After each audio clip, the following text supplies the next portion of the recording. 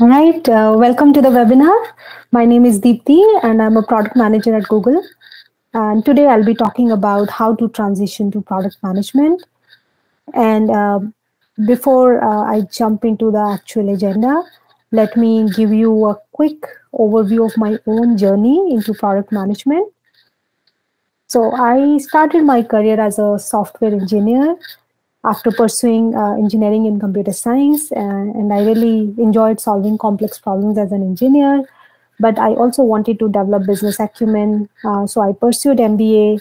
And after my MBA, I worked in a consulting firm for a bit before joining Google. And at Google, I joined the product support team, where I was working very closely with the product teams. And after a few years of working in support, I developed a strong inclination to move into product management. And because I was working so closely with the product teams, I was able to establish strong relationships with them. And as a result, one of the lead PM offered me a part time product management opportunity. And I really enjoyed working as a product manager. So that further solidified my conviction to move into product management. And then, of course, I prepared for the interviews and eventually landed into a product manager role. All right. Before I jump into the actual agenda, I also want to put a disclaimer that whatever I'm sharing today is all based on my own personal views and are not reflective of any of the organizations that I've worked in the past or I'm working in present. All right. So while we are talking about transitioning into product management, it's very important to understand and answer this question of why product management, right? Why do you want to move into product management, and are you the right fit for this role?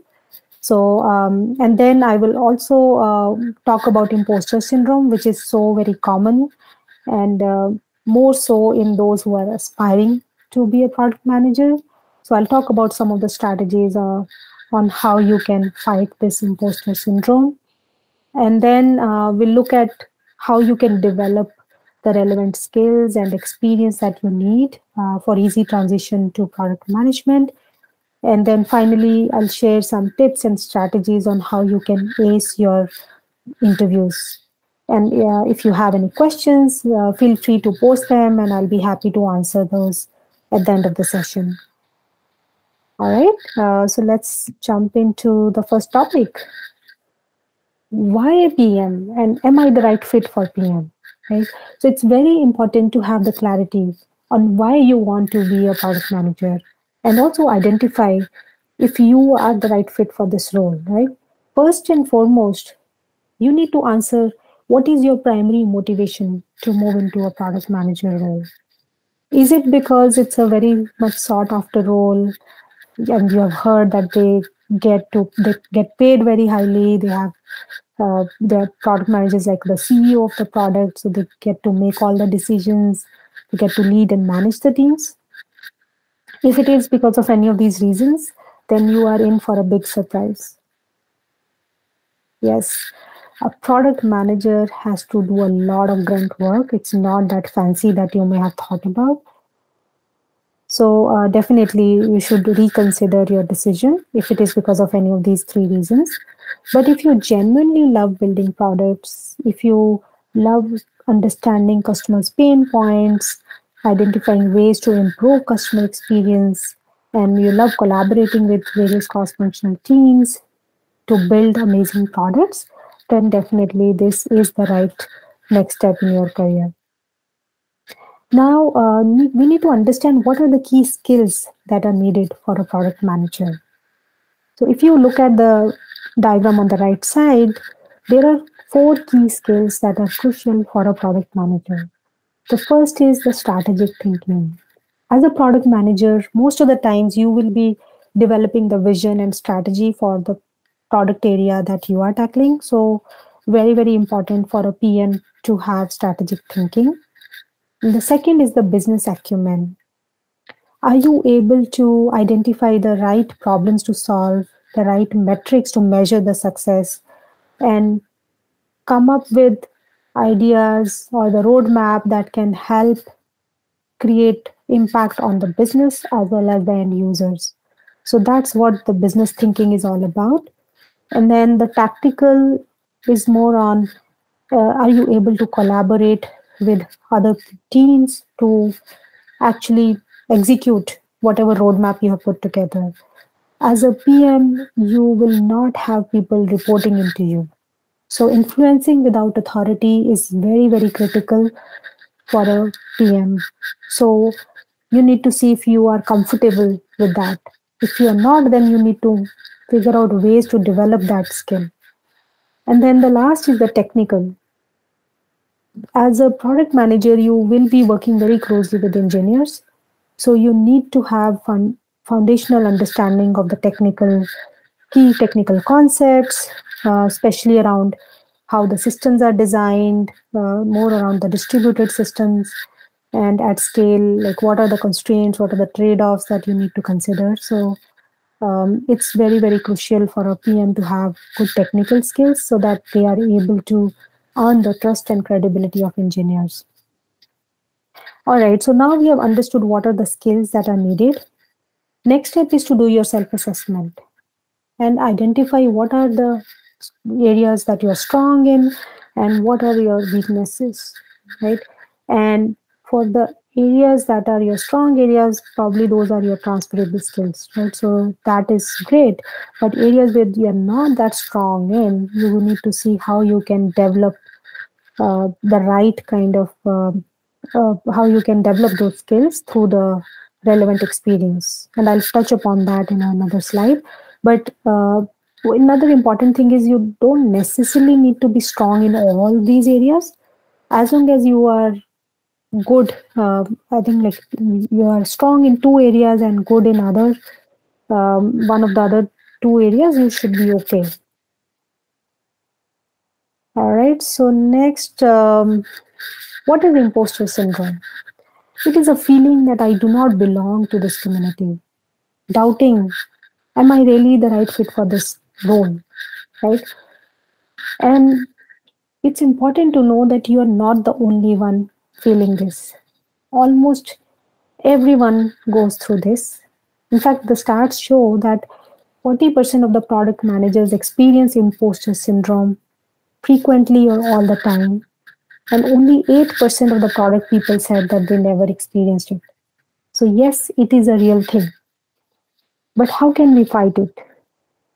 First and foremost is that you need to believe in yourself. You should, once you have decided you want to move into PM role, then you need to have full faith in your abilities, have 100% confidence that you will do it, right? And then, of course, it's easier said than done.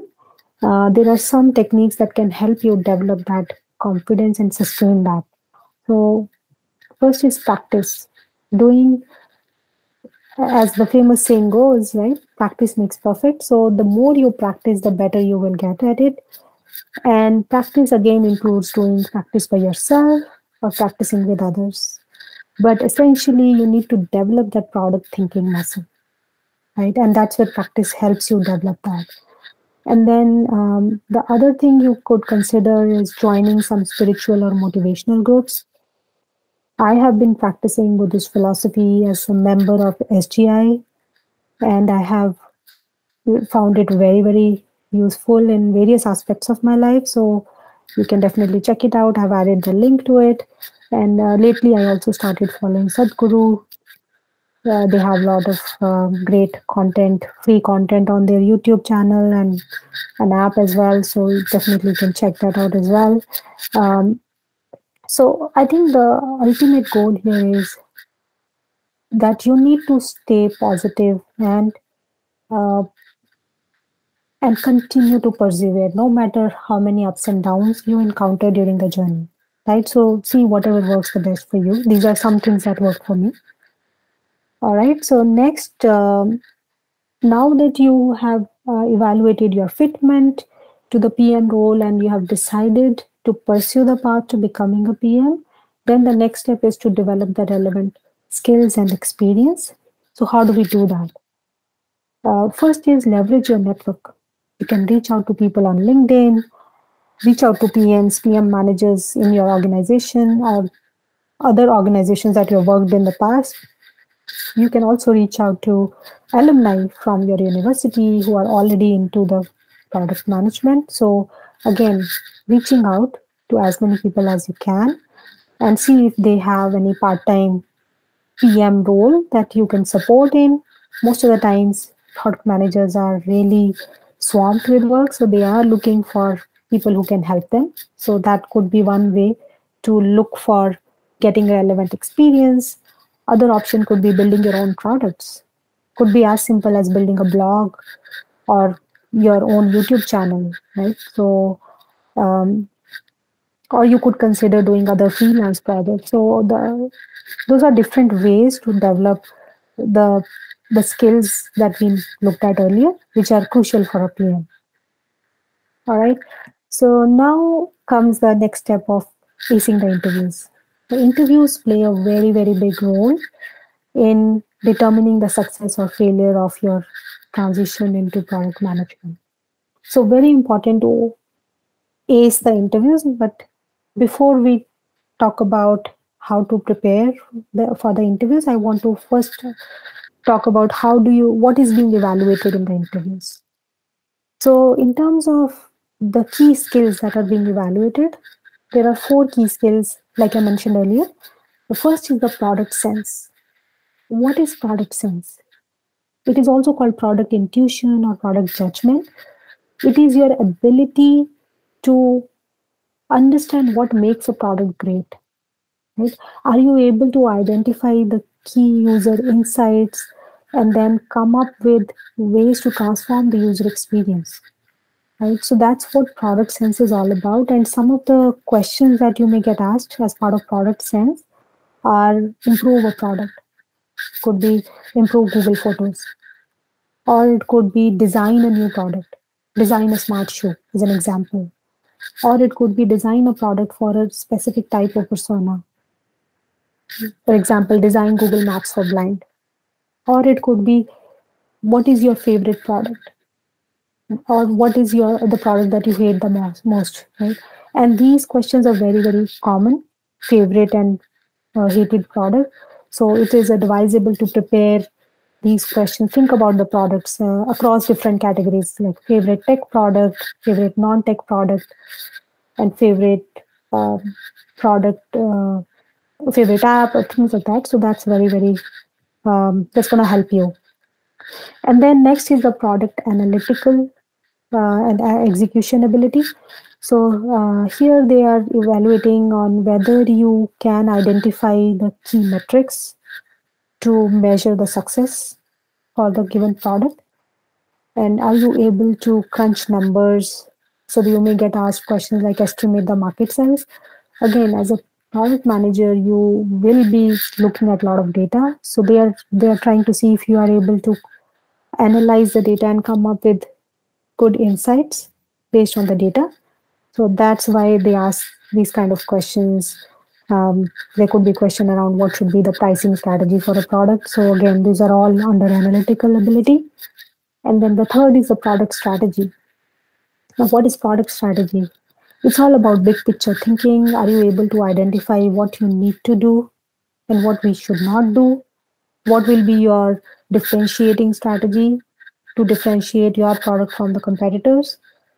And how will you respond to a competitive threat? So those are all under product strategy. And then technical skills is all about evaluating whether you have the fundamental understanding of the how systems are designed, what happens under the hood. So there could be questions on system design, question like design Instagram, or what happens when you search on Google.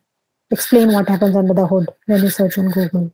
So those are like some system design questions that you may get asked, and other could be algorithm design. So again, you're not expected to code, but you are expected to know about the algorithms, how the algorithms are designed and how they work. So those are some of the questions you may get asked for technical evaluation. And another important thing is that you in one interview you may get evaluated across different skills. So it's not that in it's only product. If the recruiter has told you it's a product sense interview, they may still evaluate you on some of the other skills that you see here. So very important to have open mind when you go for the interview. All right, so now we have looked at what is being evaluated. Now let us see how do we prepare for the interviews. So I opted for the three-pronged strategy for interviews. First is developing a strong foundation.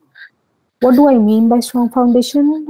Basically, having a very good understanding of what a product manager does on a day-to-day basis, and what are the different types of problems that they have to solve, and what are the different types of frameworks that could be helpful in tackling those problems. So, what helped me in developing that foundation was the books such as Cracking the PM Interview, Decode and Conquer. I think they cover the basics pretty well. And then you could also consider some of the courses such as Try Exponent or Product Alliance.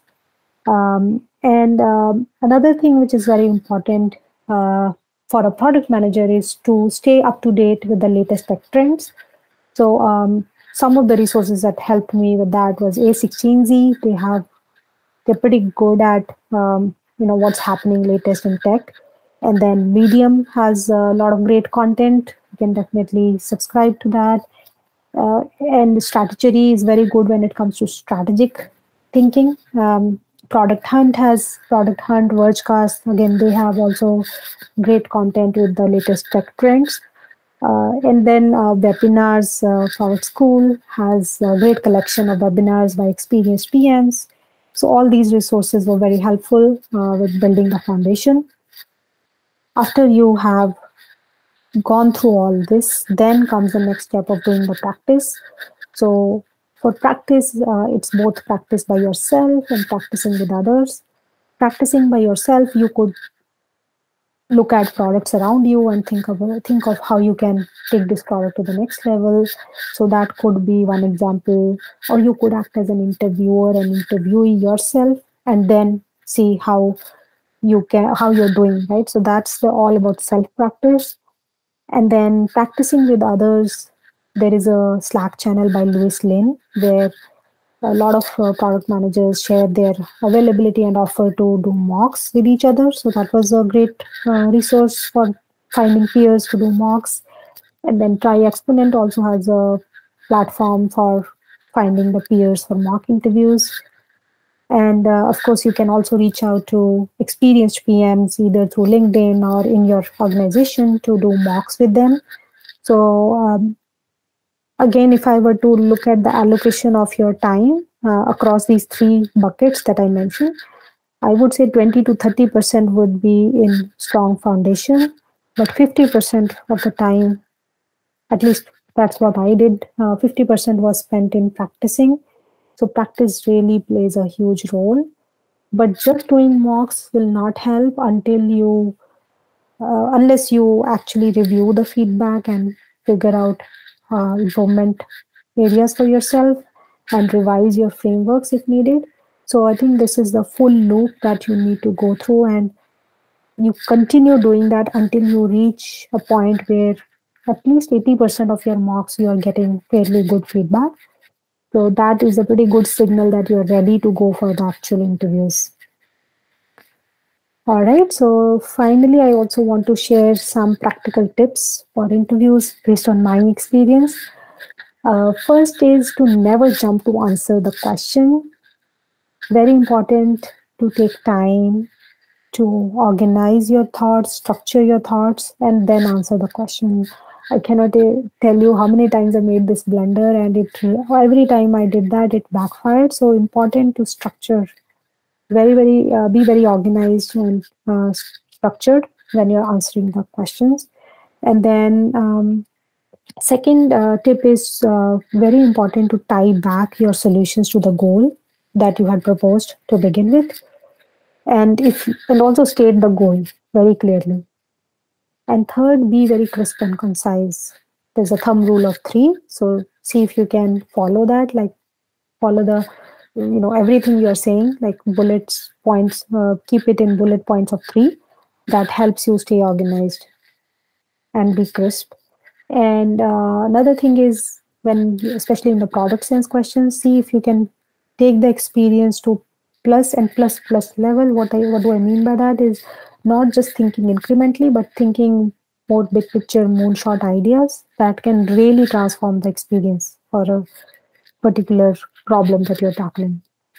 And another thing is very important to state your assumptions and explain the rationale for those assumptions, especially when you're doing estimation questions.